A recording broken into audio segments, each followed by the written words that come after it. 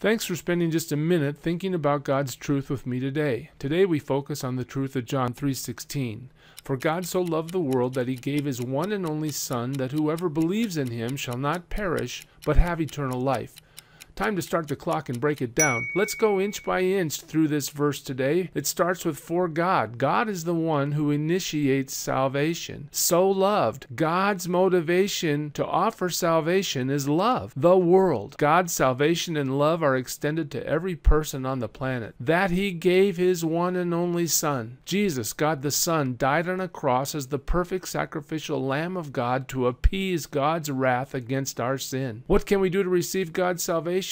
It says that whoever believes in him. Faith is all we really bring to God's offer of salvation. And what's his promise? If we believe in Jesus, we will not perish. Those who believe in Jesus will survive God's judgment against sin. They will not perish. In fact, those who believe in Jesus will not only not perish, but John 3:16 promises eternal life to all those who believe in Jesus.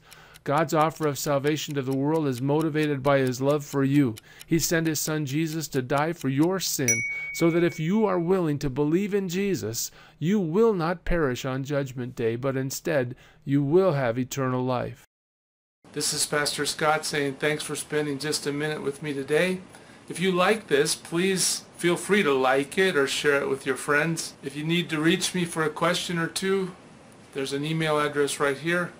Also, if you have something we can pray for you about, don't hesitate to go to ipray.world and let us know how we can pray for you. God bless you as you follow Jesus.